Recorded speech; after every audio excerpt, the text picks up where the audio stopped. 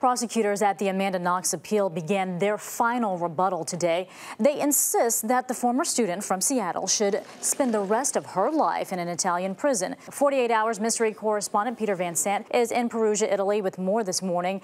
Good morning, Peter. So what happened in court this morning?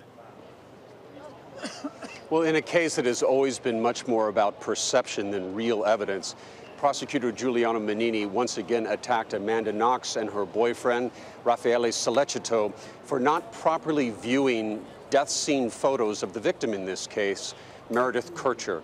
The implication was that Amanda couldn't look at these photos because she's one of the killers. And when he talked about Raffaele Sollecito, he said he looked at the photos a couple of times with a face of ice.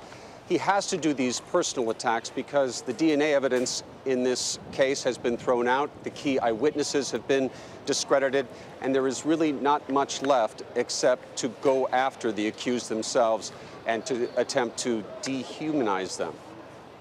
So, Peter, given that, what is the latest prediction on when this trial will actually end? There had been some speculation that this could end on Saturday, but right now it looks as though Monday.